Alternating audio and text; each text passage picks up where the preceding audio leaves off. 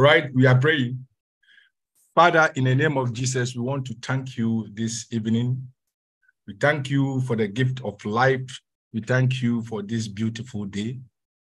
Thank you for the strength, and we thank you for how far you brought us. You took us through our daily activities, and this evening we've gathered here to share and discuss about our lifestyle and the diseases that is associated with our lifestyle. We pray that you will see us through. We commit the resource person into your hands. Use him to teach us so that at the end of the day, we shall learn something from here and use it to better our life. We pray for our brothers and sisters who are yet to join, that you remind them that, yes, a program is going on. Therefore, whatever they are doing, they may also join us so that we all benefit for this all-important meeting and discussion. This and many, we ask through your Son, Jesus Christ. Amen. Yeah. I would like to welcome all of us to this evening's program. The program is a maiden one for welfare as part of our activities for the year, this session. We agreed that every second Friday of the month, we should be talking about our health so that at least we will be able to do things to prevent us from falling sick than rather trying to manage the illness that will befall us. So we have gathered here this evening to deliberate on a topic, lifestyle and diseases. And this topic is going to be handled by an expert in the field of the diseases that actually attack people. And if you don't take the time, it will end up in your grave. So we want to know much about it. And our resource person is Dr. Collins Kokru. He is a senior lecturer at the Department of Medicine of the Kwame Nkrumah University of Science and Technology. He is a consultant physician and cardiologist at the Komfo-Anokye Teaching Hospital, Department of Internal Medicine, and the head of cardiology. He is an executive member of the Ghana chapter of the West African College of Physicians, the deputy training coordinator in internal medicine for the West African College of Physicians, Ghana chapter, and the president of the Ghana Society of Cardiology. He is involved in community and volunteering work with special interest in community education of hypertension, obesity, and cardiovascular diseases in general. Dr. Kokru is married with 3 children. And since we are all virtual, I think with one heart and spirit, let's welcome our resource person, Dr. Collins Kokru. Dr. Collins, we are ready for you and the platform is yours. Thank you very much. Thank you very much, Sylvia Franklin, and good evening to you all. Thank you for the opportunity that you've given me, inviting me to share on the topic that we have for this evening, and that is lifestyle and disease. I would like to go into slide mode and then we can start. So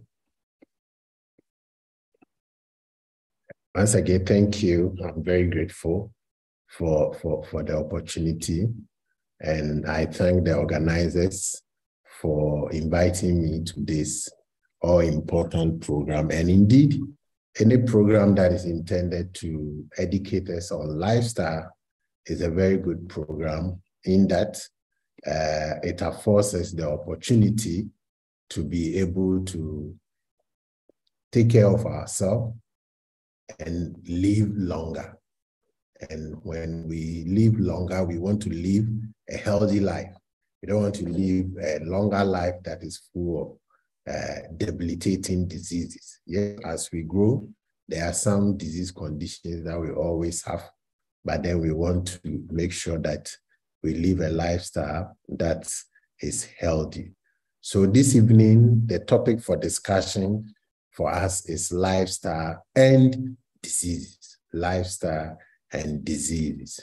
So this is going to be my presentation outline.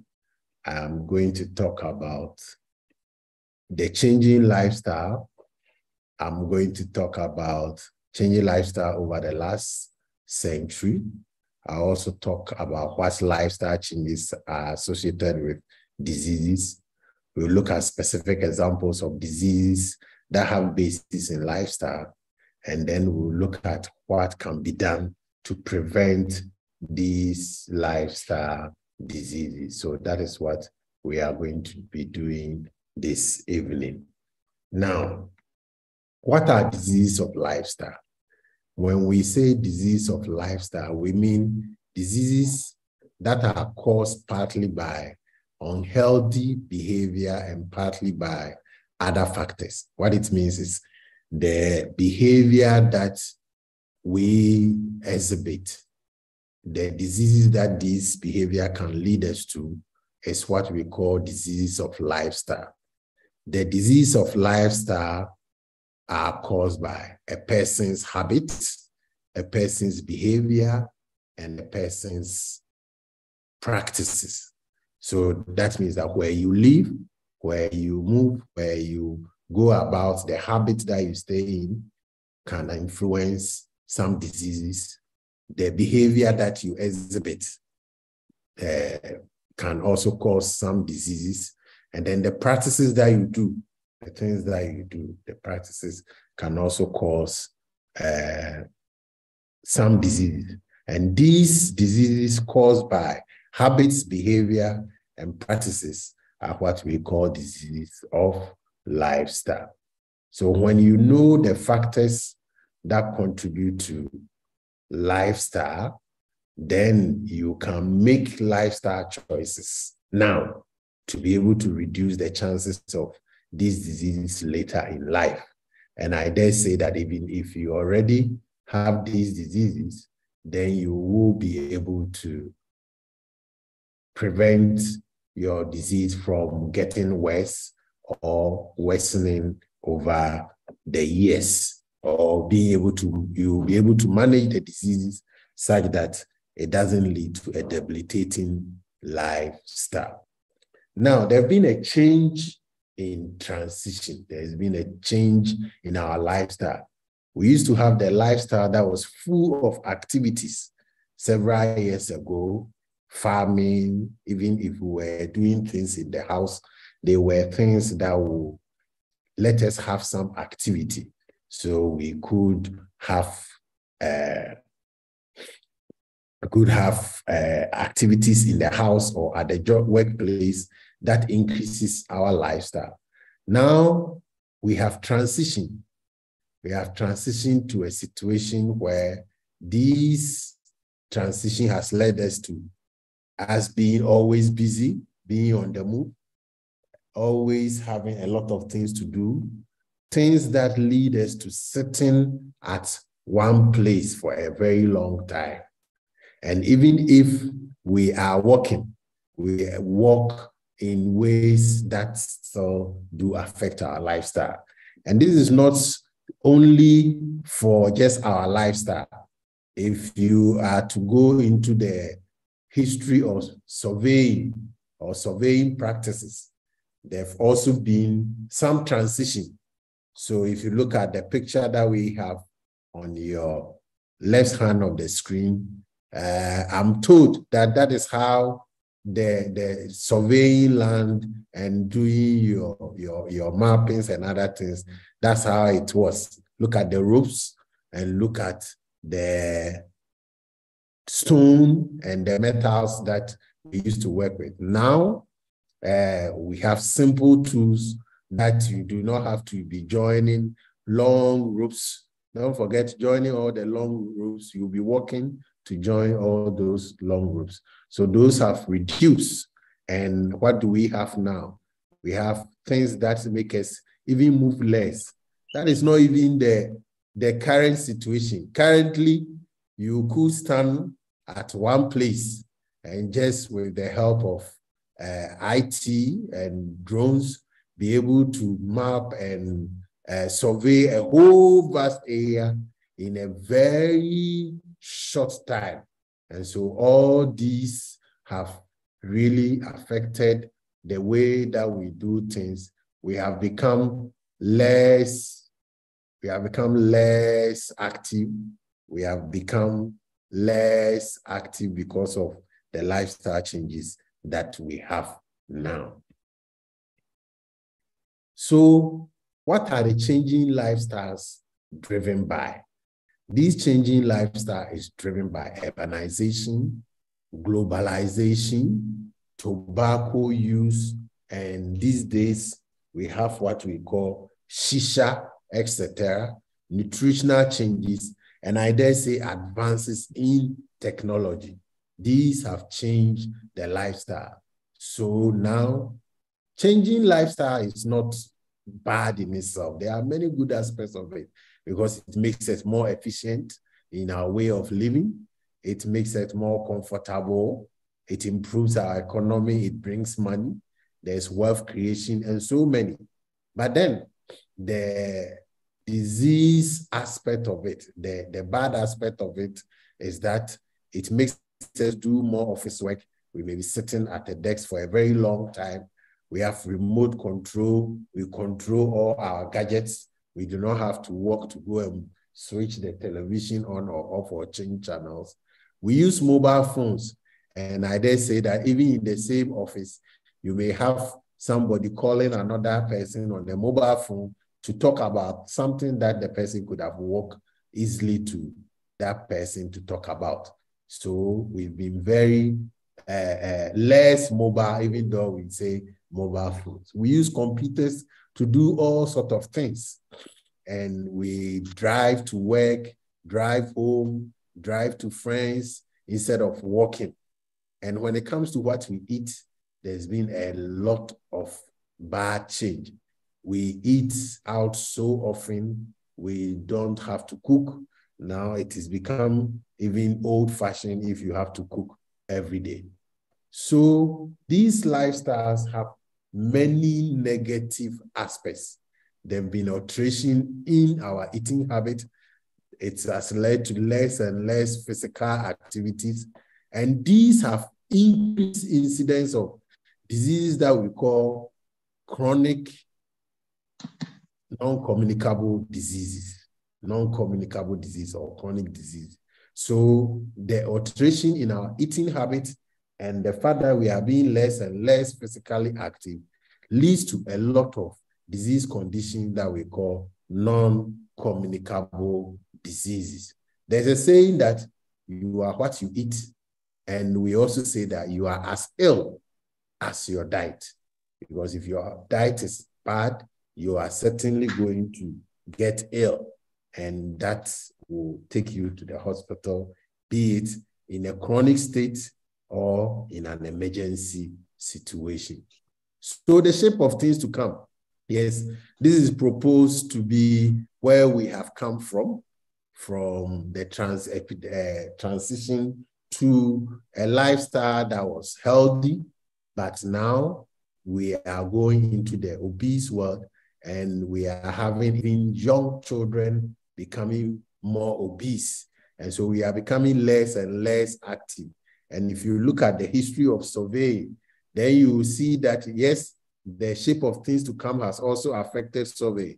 In the old age or the Stone Age, yes, surveying was also there, and people were using minor tools to do surveying, and there was more physical activity. But now there is less physical activity, less walking. So there have also been evolution in survey techniques. So what has happened? There have been what we call the dietary shift. The dietary shift.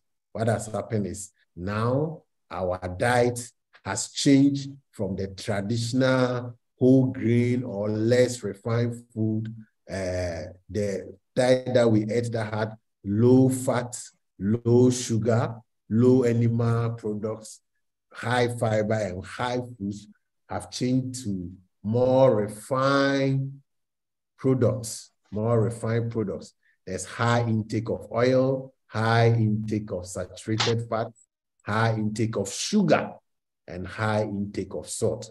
That is what is happening to us now. So it seems everybody is on the run. Everybody is on the run. Everybody's running, and therefore it has become like get something quickly to eat and go. And what are we getting to eat? We are eating the things that are shaping the diseases that we are getting in our lifestyle. So we are eating the pizzas, the sausages, the trophies, and if you go to a meeting now, the meeting, you will not find the usual things that we say are healthy. Everybody will be eating the pizzas and the fried rice, etc. Even if you are not, if you are just a bit lucky, that is when you may find some fruits and vegetables being served as dessert. Other than that, it is the usual ice cream, etc. So our diet has moved to less refined ones, which are not healthy for our lifestyle. Yes, these diets look very appealing, but they do not appeal to the heart. They do not appeal to the heart. They do not appeal to the brain. They do not appeal to the kidneys. They rather lead to damages of these organs in our body. So this has been what we are eating. What we are saying is these eating habits are not good for our lifestyle. So check has become now a tradition, and therefore every corner that you pass, even in villages now, first it used to be in cities. Now in villages now, you see that there are checks that everybody is going to check himself with. So these Western types of food, why are they not good for us? They have less complex carbohydrates. The complex carbohydrates are very good for us. They protect us from diseases. But these Western types of foods have less complex carbohydrates. There's an increase in total fat, and they also lead to increased cholesterol. There is far more animal products in these Western type of food, and they are full of salt. And the salt is not only the salt that we use in the house usually, but all the artificial salts that are in the market. So they end up predisposing us to non-communicable diseases or diseases that are not caused by infections. So with the Western type of food and a relatively sedentary lifestyle, it leads to an increased risk of obesity and increased risk of chronic diseases and diseases of lifestyle. When we say non-communicable diseases, what are we talking about? Non-communicable disease simply are diseases that are not caused by infections, diseases that are not caused by infection, even though some non-communicable disease can have an initial infection and it can lead to that. So it means that you cannot catch non-communicable disease just by touching somebody or staying in the same environment with an individual. An example of these non-communicable diseases are diabetes, hypertension, obesity, heart attacks and heart failure, strokes, and cancers. So these non-communicable diseases directly fall into what we call diseases of lifestyle, disease of lifestyle. So these, with the exception of cancer, all these non-communicable diseases are termed cardiovascular disease. What it means is they are diseases that affect the heart, the brain, and the blood vessels that move or that crisscross within our body.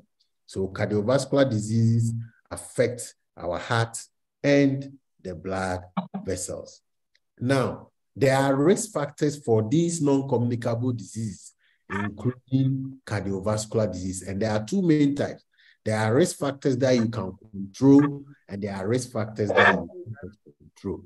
For risk factors that you can control, what it means is you can do something about them and revert risk factors. For risk factors that you cannot control, it means that they are static factors that continue to persist, and therefore you cannot do anything about it. Let's look at some of these uncontrolled risk factors, uncontrolled or uncontrollable risk factors. Age, you cannot stop yourself from aging, and the more as you grow, you cannot stop yourself, even though there are some medications that people talk about that reduce aging, etc. It's not been shown that these medications will reduce the risk of cardiovascular disease.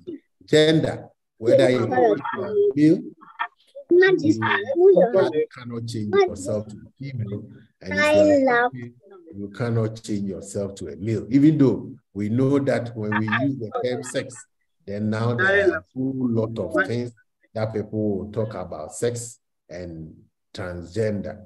Now, men usually have more heart diseases, and we know so we have when it comes to breast cancer, it's women that have breast cancer. Ethnicity, we cannot change the fact that we are blacks, and we know that blacks have more blood pressure than the white colored people. And heredity, things that we inherit from our, we cannot change these ones. So these are called uncontrollable risk factors. Then we have the controllable risk factors, or the risk factors that we can do something about. And these are the diet, and I've put diet on number one. When we talk about diet, we have good diet and bad diet. Improper diet leads to non-communicable diseases and therefore disease of lifestyle. And even in those who already have non-communicable diseases, improper diet leads to worsening of these non-communicable disease, and it can also lead to an early death from these non-communicable disease. Your body weight, you can do something about it. You can ensure that either you maintain your weight or you reduce your weight. Your daily level of physical activity, you can do so much. Control your mic. Transition your daily level of physical activity.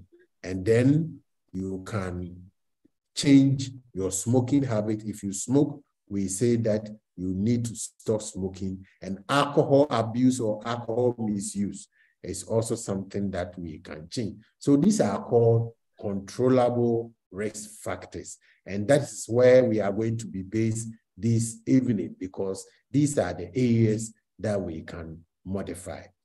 Now, what are the risk factors for cardiovascular disease? Number one on the list is hypertension. Hypertension is the main driver of cardiovascular disease worldwide and also in Ghana. We shall talk a bit detailed about it. Poor diet will lead to obesity. When we take poor diet, we increase our body weight and our body girth, and that leads to obesity. Abnormal serum lipids, or what we normally will say cholesterol levels, go high with poor diet. And then when we take in high salt, that also affects us and increase our rates of getting these cardiovascular disease. Cigarette smoking, I've talked about that, diabetes mellitus, and physical inactivity. Let's just quickly talk about diabetes mellitus. What is diabetes? Diabetes is a disorder where you are having abundance, but you are not able to use it and use it well when it comes to the body. What it means is there's a lot of sugar in the body or glucose in the body, but the body is not able to utilize this glucose very well. And so the body becomes saturated with glucose, and the glucose levels go high. Diabetes increases the volume and frequency of urine. And people who have diabetes may increase their water intake. They will increase their appetite. And usually, if the diabetes is not controlled, some people will lose weight. Diabetes kills if it is not treated. Diabetes is a risk factor for stroke. It is a risk factor for heart attack. It is a risk factor for kidney diseases. And in Ghana, we have found out that diabetes is a major cause of chronic kidney disease. Chronic kidney disease. That is disease that affects your kidney, and the kidney is not able to function well, and that can lead to death. High body weight or obesity. Obesity is not a sign of affluence. It is actually a sign of ill health. Until recently, a lot of people thought that if you are fat, then it shows that you are eating well and you are actually living well. But we know that people with obesity, all things being equal, have a lot of risk factors that leads to early death. So it is not a sign of affluence. Hypertension. Hypertension 5 decades ago was said not to be a health problem in Ghana. Professor Pobi did a study in Accra around Kantamanto and also around the areas around Kuala Lumpur. And then he concluded that hypertension is not a health problem in Ghana. But what do we have today? Hypertension is a major problem in Ghana, a major health problem. Now, hypertension is one of the most important killers in this country. If you come to our hospital, hypertension is killing more than the malaria that we know. And the risks that hypertension predisposes to, like the heart attacks and strokes, are the #1 cause of death in our hospitals. So it is no longer the infections that are killing us. So we have what we call the double burden of disease. Whilst the infections are killing our children, hypertension is killing our adults. So if you look at some of the studies that we have done in Ghana, if you take those who are more than 40 years or 45 years, 1 in every 3 adults have hypertension. It means that if you have 6 people in a room, you are most likely to have 2 of them having hypertension. The incidence is increasing and even increasing as one grows. So it has become a major public health issue now. So a disease that was said not to be a health problem in Ghana is now become a major health problem in Ghana.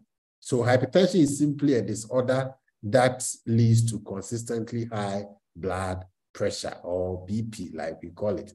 So normally, if your systolic or the top blood pressure reading is more than 140, and or the down blood pressure is more than 90 persistently, then we say you have hypertension. So it is important to take notes of that. If you look at this slide, I'm showing a newspaper publication in the Metro newspaper in London, and it captures the effect of salt on hypertension very well, because a lot of us do like salt, and there are people who even say that, for me, If I don't add a little salt to the food, I cannot eat it. So you go to a cemetery and then you look at the cause of death, and the cause of death in that cemetery is salt, salt, salt. What it means is salt is a major killer or a major risk factor for hypertension. So it's important for us to note that. Is hypertension really a big deal? Yes, it is a big deal. When your blood pressure is high, your heart has to work extra hard to be able to pump blood to all parts of your body. And it's akin to when you go to the gym, or when the young men go to the gym and they are lifting metals. What happens is, as they do lift the metals, their shoulders become big, and you see that the shoulders and the chest become broad and big. That is what happens when you have high blood pressure. The heart will have to do extra work to be able to pump blood through the body, and that leads to thickening of the heart walls. And thickening of the heart walls is a big danger because it leads to a point where the heart cannot relax well, and that can lead to heart failure and also become a risk for heart attack. So hypertension, if it is not treated, is a cause of a number of complications. It can lead to stroke, and hypertension alone, without any other risk factor, can cause stroke. It's a cause of heart failure and heart attack. It's a cause of kidney failure. It's a cause of eye problems, and it can kill. It kills people in great numbers, and it kills people in their prime. So until about 10, 15 years ago, if somebody were going to die from a complication of hypertension, then the person will be an elderly person, somebody about 50, 60. But what we see now is we are having people as young as 25, 30, 35, 40 being killed by hypertension. So it's important that we take note of that. Let me quickly stress on hypertension and stress. Hypertension and stress. Stress in itself will lead to a temporary elevation of blood pressure, but we don't have strong evidence to support stress causing hypertension itself. But the danger is when you are stressed for a long time, that can lead to other disease conditions or other problems that will lead or influence other risk factors for heart disease and therefore lead to cardiovascular disease. So for example, we know that when people are stressed, they eat unhealthy diet, they have poor nutrition, they tend to drink a lot, some people will tend to smoke a lot, and all of these can play a role in the development of high blood pressure and heart disease. Now, what do we need to do to prevent cardiovascular disease and, I must say, diseases of lifestyle? There should be lifestyle modification for a healthier and more enjoyable life. How do we do that? We need to prevent cardiovascular diseases. By that, we mean that we need to relax more. Yes, we are all on the move. We are all busy. We do not have time to relax. It is important that we know that relaxing prevents cardiovascular disease. We need to trim the fat, the meat, the fat portions that we eat. We need to trim it down. The fats and oils that we pour in our food, we need to begin to speak to the food that we eat, whether at home or at office. We need to begin to speak to that. We need to hold the salt. There is no benefit adding excess salt to your food. And we know that the excess salt rather will lead to you having cardiovascular diseases. Keep your weight healthy. When we say keep your weight healthy, what it means is try not to be overweight. If you are overweight, try to come down to normal weight. If you are obese, try to come down to a bit of overweight and try to go to normal. However, if you keep yourself moving, if you do exercise, and then even your weight is not coming down, you will still have some benefit in terms of your cardiovascular diseases. If you smoke, quit smoking. If you smoke, quit smoking. And if you drink alcohol, reduce the alcohol that you take. First, we used to say that reduce the alcohol to 2 mini bottles for a man per day and 1 mini bottle for a woman per day. But now we know from World Health Organization that we need to reduce the alcohol till we stop drinking the alcohol. So that is something that we need to take. So keys to good life. What are the keys that can lead to good health? Good health. We need to take care of our nutrition, and I've talked about it. We need to exercise. We always need to be on the move.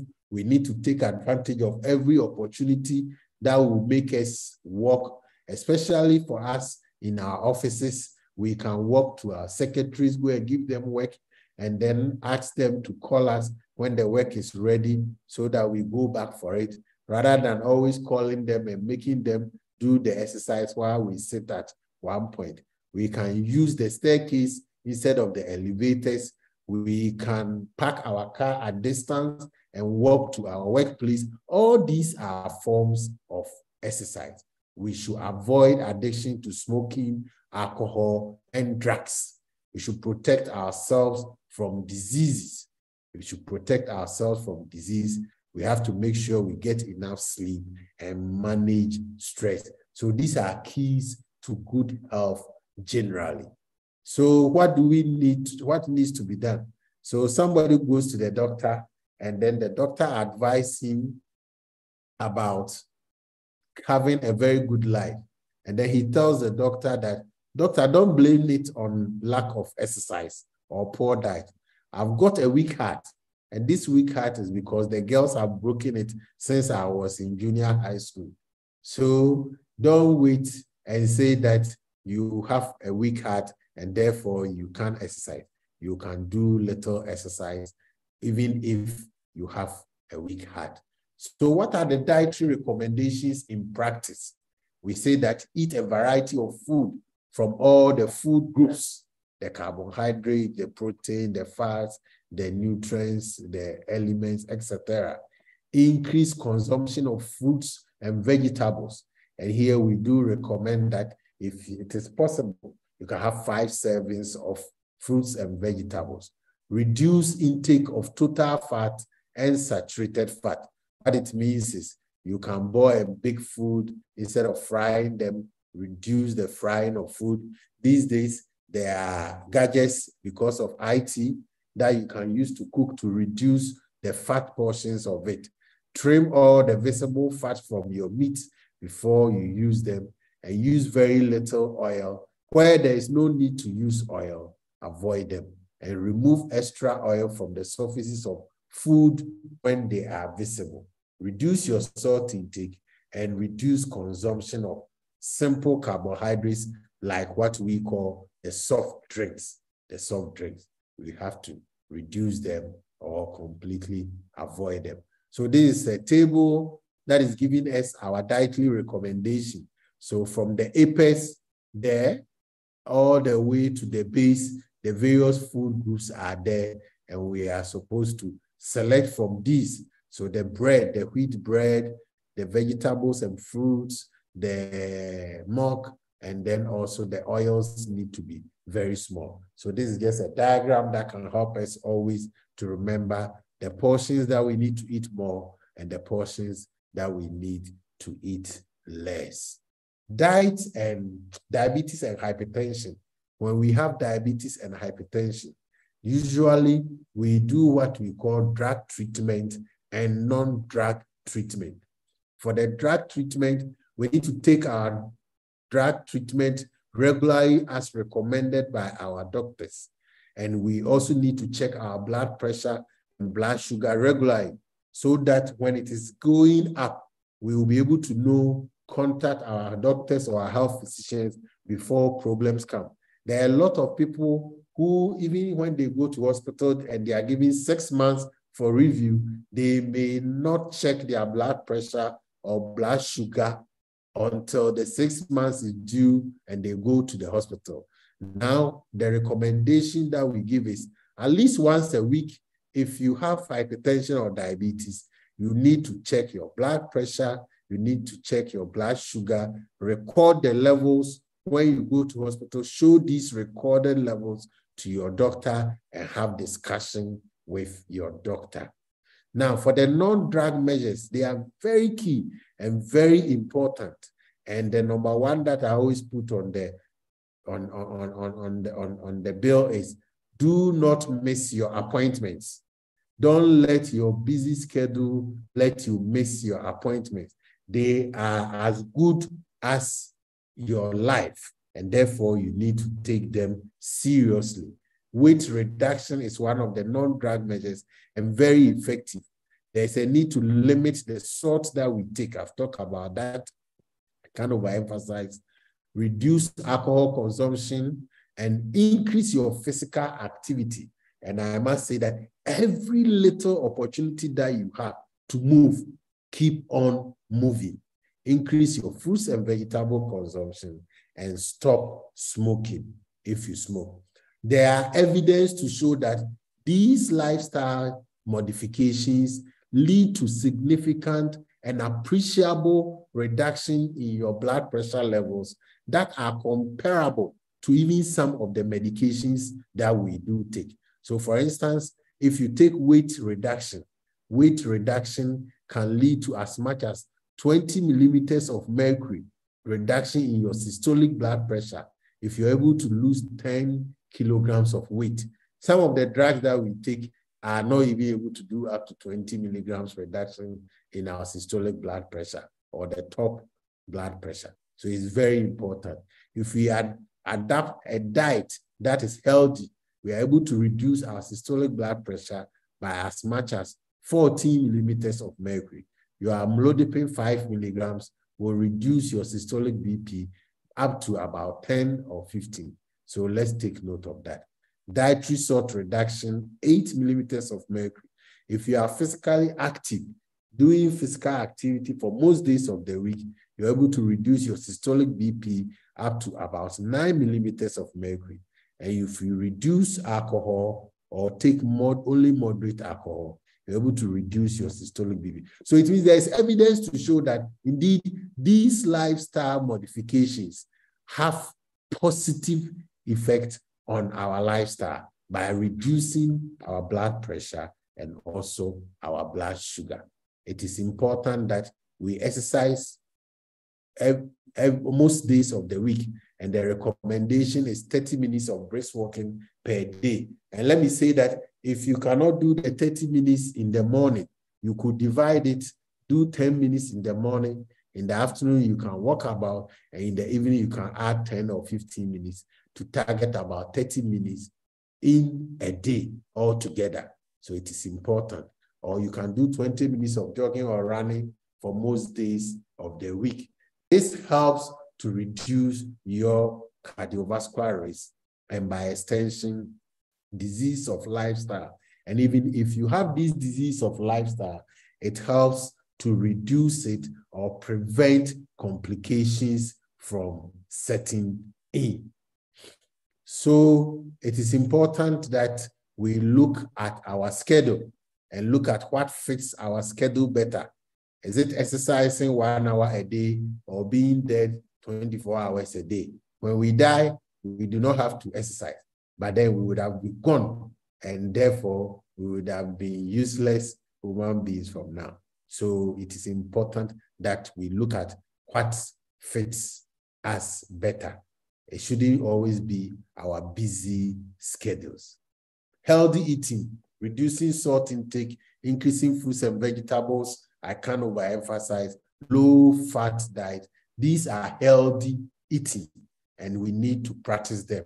And we need to be physically active for most days of the week. And I've said that the physically active is not only going to run, moving about, walking from table to table, moving, parking your car and walking to the office, going to your secretary to give work and also going to collect the work back rather than the secretary bringing it to you. All these are forms of exercise or physical activity. Some authorities even say that as you sit, if you tap your feet, you keep on tapping your feet, that is a form of physical activity.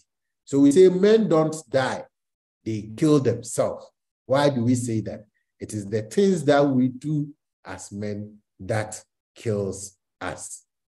I want to thank you very much for listening to me. Thank you. Ah, what a wonderful presentation. Thank you very much, Dr. Collins. I wish we were having this physically for us to give you a standing ovation for this wonderful presentation that you've done for us. I am very much touched and I've gotten my part. We thank you so much for honoring this, our invitation, and coming to give us this food for thought, big lessons for all of us. I know surveyors are busy men all the time going up and down. And I think this topic actually is a good one for us. Thank you very much. And we appreciate the time and what you have given us. Colleagues, seniors, it's time for Q&A. If you have any question, please just indicate by your hand and we will call you to ask your question. Or you can place a question in the chat and we can read it for you. Thank you. We have 10 minutes to do this. And at the end of the day, we will call it a day. Questions?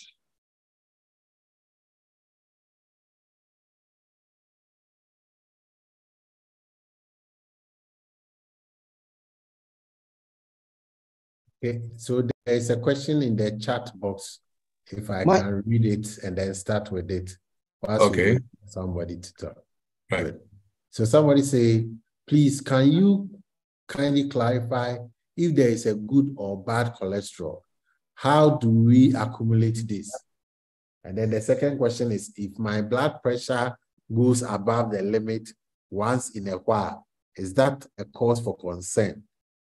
Thank you very much, Sylvia Ato, for a very good question that you have asked. Yes. So yes, we have good cholesterol and we have bad cholesterol.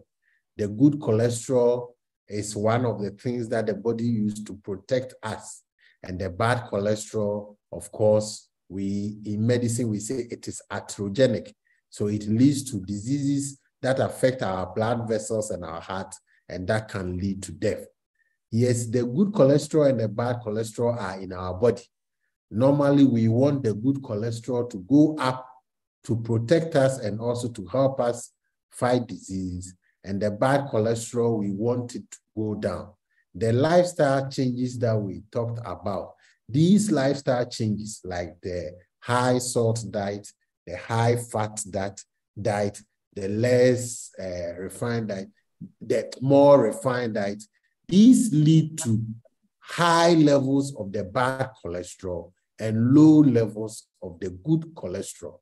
The bad cholesterol is called high density lipoprotein, low density lipoprotein cholesterol, or LDL cholesterol. And the good cholesterol is called high density lipoprotein, or HDL cholesterol. So these lifestyle changes that we talk about, these lifestyle can lead to high levels of the bad cholesterol and low levels of the good cholesterol, and therefore affect us negatively.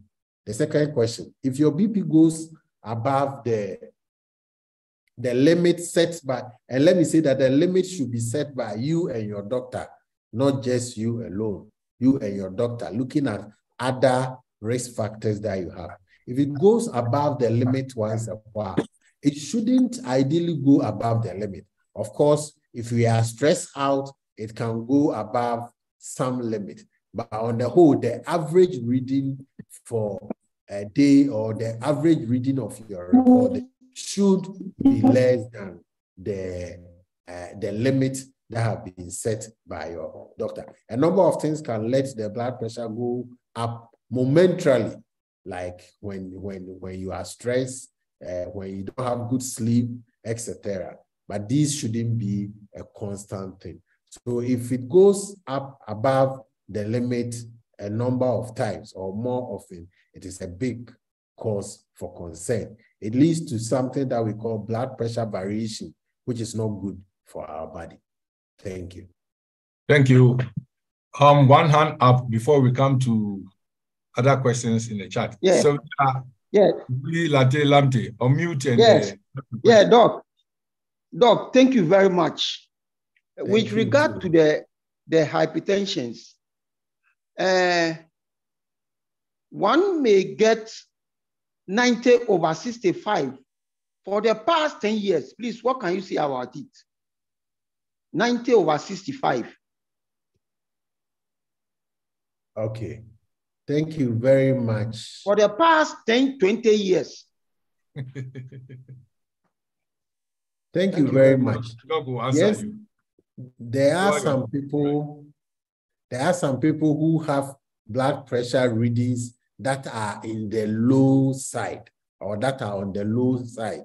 But we say that if your blood pressure is low and it doesn't lead to you fainting or you having dizziness all the time or you falling, then it is better than it being high.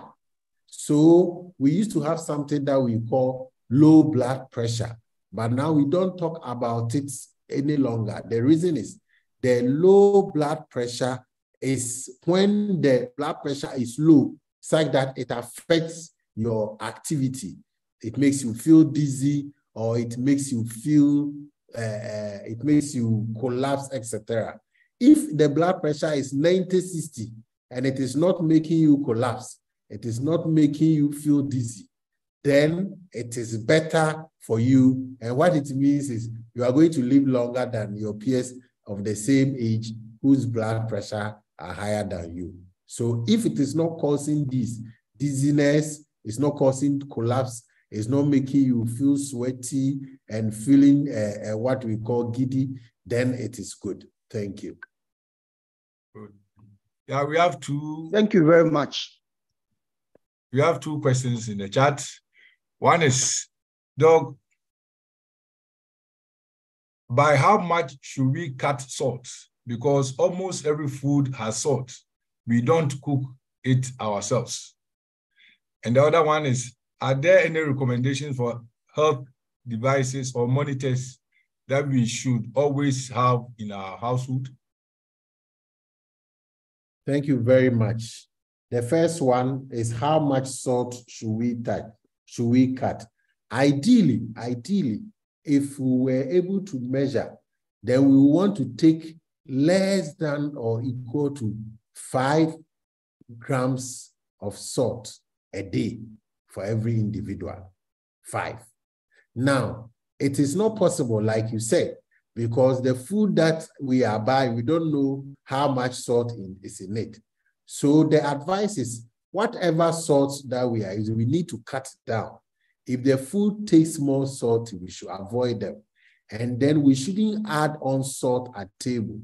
If we have to cook the food ourselves, we should try as much as possible to reduce the salt that is put in. Most of us may not know that even the plantain, the cocoyam, the cassava, the garden eggs that we eat already have some salt in them. So if you are using this and you add on more salt, then you are increasing your salt intake. So whatever means that you can to cut salt, please cut them and avoid those artificial salts which have more monosodium glutamate, which are not healthy for our body. The second question was, can you repeat it for me? Yes, are there any recommendations for health devices or monitors that we should always have in our household? Yes, there are general recommendations for blood pressure monitoring devices, or what we call the SFIG. Every household should have some. We now talk about what we call home blood pressure monitoring. So for even people who have high blood pressure, We want people to check their blood pressure at home because that is your home environment. And then you bring your readings to the hospital. So if you can afford, indeed, it is good to have your blood pressure checked at home. And it's good to have your own blood pressure monitor. You can have one for your family at home. And let me sound this here. Our children who are in their teens, it is also important that we check their blood pressure once a while. Some of them may develop hypertension at a very early age, and we may ignore that and not know. For those who have diabetes, we recommend that if it is possible, you have your own blood glucose monitoring device or the glucometer so that you can check it often and be able to record it and show it to your doctor. So these devices, as for blood pressure, whether you have the blood pressure monitoring device, whether you have hypertension or not, it is important to have it in your home so that once a while you can check your blood pressure. But if you don't have diabetes, you may not keep the glucometer. However, if you have diabetes and if you can afford, it is important to keep the glucometer with you so you can monitor your blood glucose level regularly. Thank you. Thank you. We have two more. Doc, sorry, you talk of the weight. One should check about your weight and you should be within the normal weight range. I don't know, what is the value for your weight to be considered a normal? Okay, thank you very much for that question. It's a very important question. Now, because we have different body habitus, there are weight adjustments that are considered normal for every individual, depending on your height. And this has been translated into what we call body mass index. Body mass index. The body mass index is simply the weight over your height square, and your weight should be in kilograms and your height should be in meters. Now, for the body mass index, when your body mass index is between 18 and 24, it is considered as normal. It is considered as normal. When it is 24 to 29, then it is considered as overweight. Overweight. It means that it is not so high, but it is also not good, overweight. When it is between 30 and 35, then we say you are obese. You are obese. And when it is more than 35 or 36 and above, then we say that you are morbidly obese. So overweight, obese, and morbid obesity are not good. So you can use this, your weight over your height square. And most of the smartwatches, you can easily put in your weight, put in your height, and then it will calculate your body mass index for you and also tells you whether it is good or bad. Apart from that, there's what we call waist circumference. Waist circumference.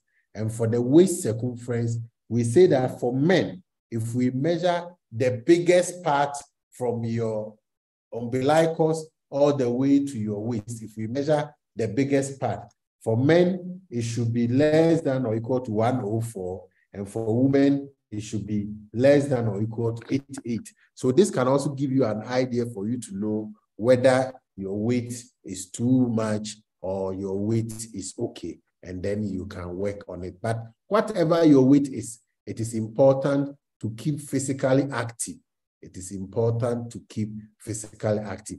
And I said that even if you are keeping physically active, that's if you are doing exercise most days of the week and your weight is not even coming down, you have more benefit than if you were not doing any physical activity. Thank you very much. Thank you. Thank you very much, sir. In the chat, they say, please, how often should we check our weight? And the other one is, please, if someone has BP of 150/100 for about 5 years, what is the implication? Thank you very much. For our weight, ideally, if we can, it depends on our body habits, but then we can check it at least every month and record it and know whether our weight is going up or going down. Occasionally, we may have some fluctuations where it goes up a bit or comes down a bit. That's not so bad. But if it is going up and increasingly going up, then we need to check what is causing that and be able to manage it. So we can be checking our weight maybe once every month. If we have a very stable diet and a very stable lifestyle, then we could do it every 3 months. When your blood pressure is 150/100, it is not good. What it means is you have what we call stage 1 hypertension. If you're already hypertensive and your blood pressure keeps on at 150/100, it is not good. What it means is your blood pressure is not being controlled. And if your blood pressure is not being controlled, then your risk of heart attack, stroke, kidney disease goes on the high side. And that is not good for the body. So 150/100, it is not good. Either your medication needs to be looked at so that you take it well, or you may require more medication that you are already on, or you may need to do more lifestyle. I showed you how the lifestyle is able to reduce the blood pressure. So for instance, if your blood pressure is 150/100 and you are able to do exercise for most days of the week, then if you are able to reduce your weight by up to 10 kilograms, you'll be able to reduce your systolic blood pressure by 20. And that will bring you to what? 130 and not the 150 any longer. Thank you very much. Yeah, please, the question is, how often should we check our BP? Not the weight, BP. Okay, good. So for our BP or blood pressure, if you are already hypertensive, then at least once a week, if the blood pressure is controlled, at least once a week, that is good for you. If the blood pressure is not controlled, then you may check it for about 3 times in a week. There are times we even instruct some patients to check it morning and evening and record it, depending on the blood pressure levels. Now, if you are not hypertensive, then at least once a month, you could check your blood pressure, because blood pressure is, when your blood pressure is going up, you may not have any symptom. You may not feel anything. The only thing that you know is you check your blood pressure and it's high.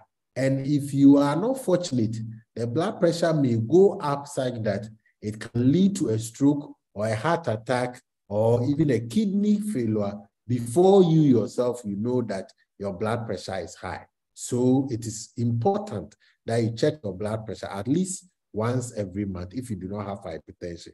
And then we say that every opportunity that you have to check the blood pressure, so probably there's a screening at work, or there's a screening at church, or you go home, you are sitting in your library and your mind comes onto your sphincter, check it as often as you can, so that if it is going up, you will be able to notice it and inform your doctors so that the appropriate thing can be done. Thank you very much. Thank you. I think we don't have any more questions in the chat. And Uncle Bright, yes, sir. Mute and ask your question. Okay, thank you very much. Excuse me, we would like to take, if possible, 2 more questions, or maybe some few ones in the chat, then we'll draw curtains to the end of the program. Okay, so thank you very much for this opportunity. And Doctor, thank you for an insightful presentation. But I just wanted to find out what causes, now there is what we mean by sciatica. I wanted to find out what causes that, because it looks as if it's very dangerous to me as a human. I have some colleagues who are having some kind of challenge like that. So I wanted to find out what causes that. Thank you. Okay, thank you very much. So the term sciatica has come to stay with us.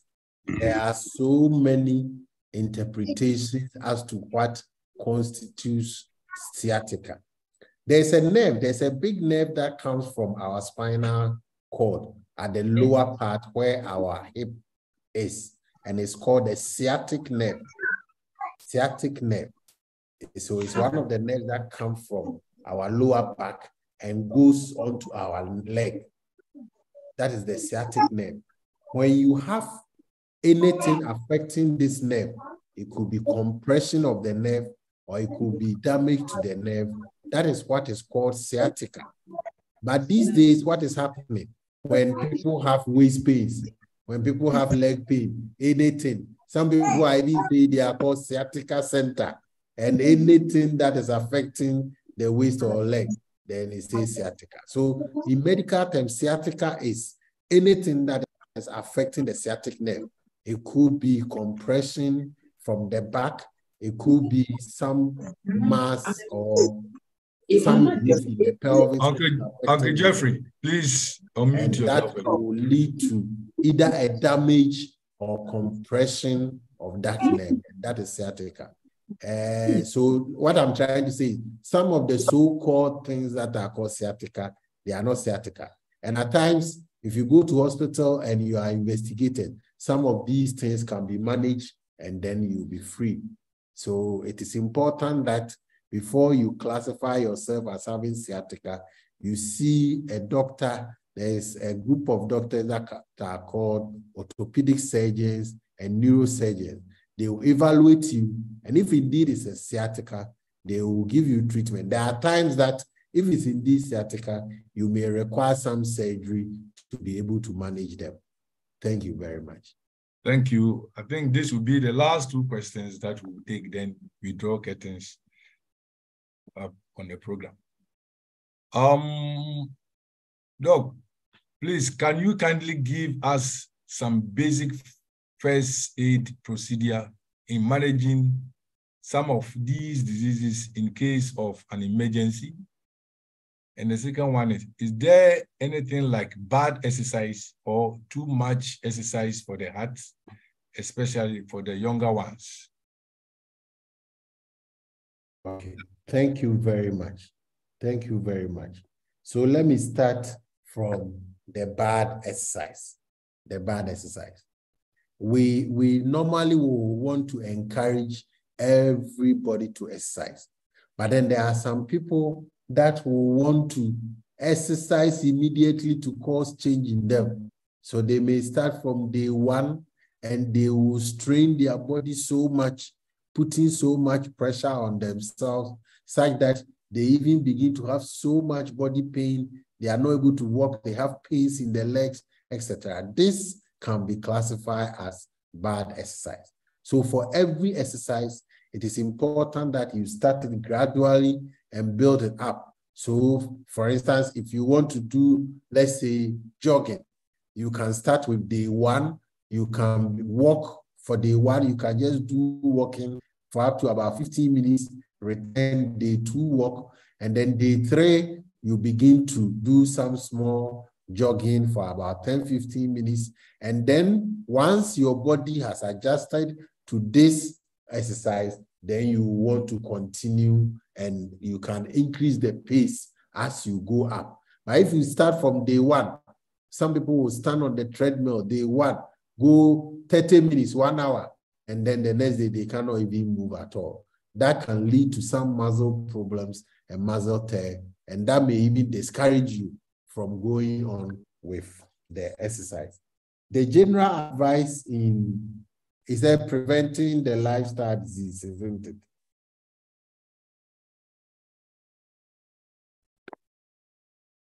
The first question. Yeah, the first question is, can you kindly give us some basic first aid procedure? First aid, okay. Yes, in managing some of the diseases in case of any emergency. So usually, the disease of lifestyle, they do not happen suddenly. They take time to build up. And that is the reason why we need to look for them before they do result in an emergency. However, supposing your blood pressure is so high and that leads to an emergency, some of the things that we call hypertensive emergency, stroke, heart attack, heart failure. In fact, in most cases, it is important to report to the hospital immediately, or it is important that you are taken to the hospital immediately. That is because there are some of these complications that require that the blood pressure is brought down rapidly. There are also some of them, like when you have a type of stroke that we call ischemic stroke, that bringing the blood pressure down rapidly can cause problems for you. So when there is an emergency, you need to calm down and make sure that you are taken to the hospital as quickly as possible, because the management will depend on what is happening. So for instance, if you have your blood sugar going up and very high and leading to what we call ketoacidosis, if you are able to swallow fine, you could take your diabetic medication. But we know that when you take your diabetic medication, when it is so high, it may not work. You may require things like insulin and also fluids to be able to bring it down. So that is what I can say, that when there is an emergency, if you have a stroke, the management depends on the type of stroke that you have had, whether it is what we call ischemic stroke. That's where a small blockage has occurred somewhere in the brain, or a vessel has burst and then the blood has oozed out into the brain. The management differs. So it is not like just put something under your tongue, or some people will say, just swallow your medicine, or I've heard people talk about the fact that when you have a stroke, you need to do a Valsalva and all that. They are not strong evidence, or they are not evidence to back some of these things that are said. And these days on social media, there are so many things. Somebody put on social media that when you have a heart attack, put big blows on your chest to let somebody hit your chest so much. We've had a situation that somebody has had a chest blow that had led to a rib being breaking. So please, let us report to the hospital as quickly as possible when we have an emergency situation resulting out of this lifestyle. Thank you very much. Thank you very much, Doc. We have some few questions, but as I said earlier, I think health issues are very important to everyone. And the way I'm seeing the questions, I am tempted to maybe bend my rule a bit. This is the last two questions, Doc, I beg you, that we will take. Please, members, don't tempt me to be bending my rules. Accept it that after these last two questions, we are drawing down the curtains on the program. So don't put in any questions again, and don't raise hands again. We'll have another chance next second Friday next month. We'll also bring Doctor in to continue with the preventive measures for our health. So, Doc, I beg you, kindly permit me to just allow my senior colleague, Sylvia Prosper Nutakor, to ask this question. Then one in the chat, then we close. Okay. Sylvia Prosper. Sylvia Prosper? Hello. Okay, ask your question, please. Yeah, Doc, what will be your take on the a situation where exercises in the morning is supposed to make you active, but when you have your brisk walk in the morning, you rather feel weak and down for some time? What will be your take on that? What are the possible causes, and what should a person be doing? Okay, thank you very much for that question. It is one of the common things that people do experience, and often you hear people tell you that when they do exercise, especially in the morning, they feel weak and then they are not even able to go on. Or some will tell you that they will have to stay for a long time before they are able to do any other thing. There are a number of factors that can cause this. The first is probably the person may be exerting himself too much. There is something that we call exercise capacity. Exercise capacity. And by exercise capacity, what it means is everybody has a level of exercise that he can tolerate depending on your health status and also even your age and other disease conditions. So whereas somebody can exercise vigorously for 1 hour and feel okay, another person exercising vigorously for 1 hour may break down. So it is important that we are able to identify our exercise capacity. There are some people too who have other disease conditions that affect them when they exercise. So for instance, if you have a heart failure, and a lot of people have what we call heart failure and they do not know. Heart failure simply means that the heart is not able to pump well to meet the body's demand for oxygen and also, let's say, the blood flow. Now, if you have some mild heart failure, you may go about your activity and be able to do everything. But when you do exercise, then the body's demand goes up and therefore you can get tired. There are some people who also have what we call exercise-induced asthma. Some people will even have what we call exercise-induced bronchospasm. So when they do exercise, their airway becomes narrow and therefore they are not able to breathe in very well, especially if they stress themselves so much. All these can lead to one becoming weak. And there are some people too that they have some muscle problems as a result of maybe some chronic disease. Even diabetes can lead to what we call musculopathy, or disease that make the muscle weak. And therefore, when they do exercise, especially beyond certain limit, then their muscles become weak and they will have to stay for some time before the muscle relax and they will go. And on and on and on.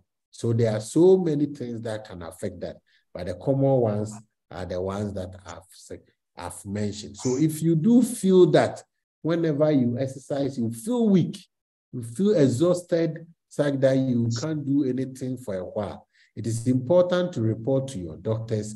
We will evaluate you. There are times we even put you, if you can exercise, we put you on a treadmill in the hospital and look at what is happening and be able to help and manage you as necessary. Thank you very much.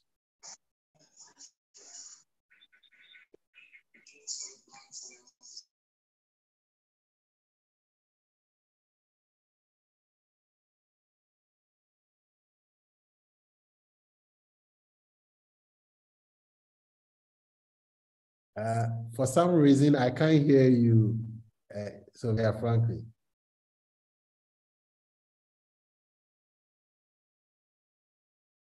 I still cannot hear. I don't know whether you are muted. Sorry. Sorry. Okay. Thank you very much. Say, Doc, please, is it good to take fruits or vegetables only as meal? If yes, when in the day is it advised? Okay. Thank you very much. Yes, you can take fruits and or vegetables as a meal because it's a food nutrient. It's one of the food classes that helps the body. And actually, when you take vegetables, you have carbohydrates in them, most of them. You have some having proteins. You have some minerals in there. You have some vitamins also in there. And in addition to that, you have a lot of roughage and other nutrients that protect the body. So you can do that. The only thing is fruits and vegetables these days have become very expensive, like we know. However, if you can, for instance, you may want to change your dinner to fruits and vegetables if you have. You may want to change your lunch to fruits and vegetables. And these help the body a lot. It helps the body a lot. Even if you are not able to do that every day, once a while, You can change one of your meal and make it just pure fruits and vegetable. It leads to a very healthy lifestyle, and it also protects the body. So it is a very good thing to consider. Thank you. Thank you very much. I think this is where we will draw down the curtains on this program.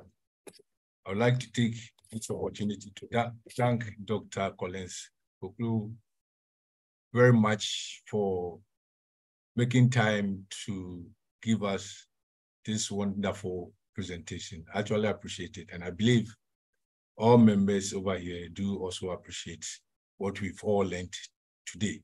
We are grateful to you, Doc, and we are hopeful that any time that we call on you to come and do us the honors again, you will gladly accept our invitation. Thank you very much for making time to come. And I would also like to thank members for also making time to be here to at least learn something about our lifestyle. I know surveyors, I'm also a surveyor, and I know the way we do our things. All the time we are on the run trying to satisfy the customer or our clients just because we are there for them. We don't want the client to say that we don't meet their time and others. So we are always on the run, and lifestyle is actually what is worrying us, because most of us will enter the bush without eating because you don't get anything to eat over there. Or because we are busy, we don't even have time to rest or to take meals at regular intervals. So I think this topic has enlightened us, and we will by all means stick to what the doctor has said. And I'm very sure it will go a long way to improve upon our life. Thank you very much, Doug, and thank you very much for everybody for inviting me. I'm happy to have shared this with you, and I'm available every time if we are reached. Thank you so much. Thank you. Announcements, some few announcements for colleagues. I think our seminar is also coming on this from 16th September, August to 19th August. The registration is ongoing. We encourage members to actually register, because the numbers that we see will help us to plan for the seminar very well. And the seminar is taking place in Tamale. We're using this opportunity. Those of us who have not been to Tamale, we also want to use this opportunity to go and know the place. So we should all do well to register and be part of this seminar. Again, we want to let members know that our yearly health screening is also coming on around that same time in Tamale during the seminar. The health screening experts will be there to actually screen us so that they will tell us our status, our health status, and the way forward. So we encourage everybody to come. And this is also coming to stay, that every second Friday of the month we'll have this health talk so that we all learn things about our health. That is the order of the day. If you know, you'll be able to prevent occurrence. So we think that we want to use this opportunity to learn more and help us prevent diseases so that we will be always strong in doing our work. On that note, I think we'll end here again with a prayer, and we hope that next time when we call on you, you will all come. So let me say the prayer again. Father, in the name of Jesus, we want to thank you very much for how far you brought us. Thank you for insightful knowledge that you've given us. We thank you for the knowledge you've endowed our resource person to deliver to us. We are grateful, and we believe that what we've learned over here will help us to put it in practice, so we shall stay stronger and work better for our nation. And we pray that you continue to keep us strong, and when we sleep and we wake up, we will not forget to give glory to you as you always give us life, and we continue to lead for life. Thank you very much.